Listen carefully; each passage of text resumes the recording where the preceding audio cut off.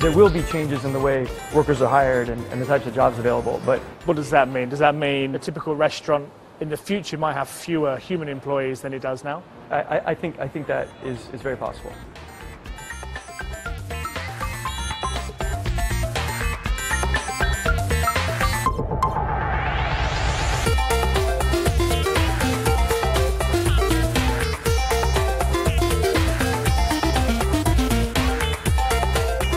It's not a very fun job, right?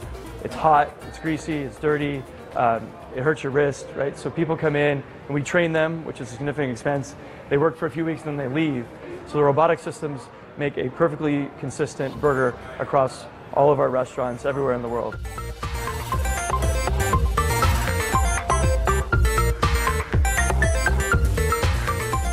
If I threw anybody in behind a grill tomorrow, right, and asked them to start cooking, would you make a mistake? Would you accidentally forget to flip a burger? And so it's an assistant. This will get smarter and smarter over time. We're really just getting started with what this technology can do. So this is Here we go. The robot-made burger.